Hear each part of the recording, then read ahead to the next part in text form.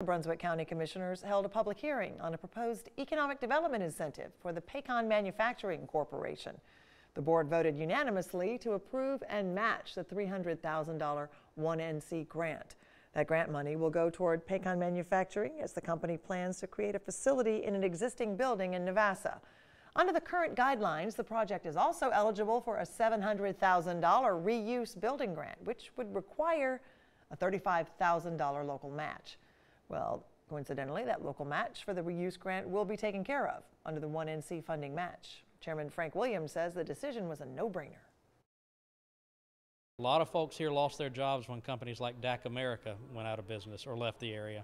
So it's going to be good for the economy, and it'll not only bring workers to the area, provide jobs for current workers, but also increase our tax base up in the northern part of the county. The agreement goes on to say, in order to be eligible for the full $300,000 grant, the company must create at least 269 jobs by April of the year 2024.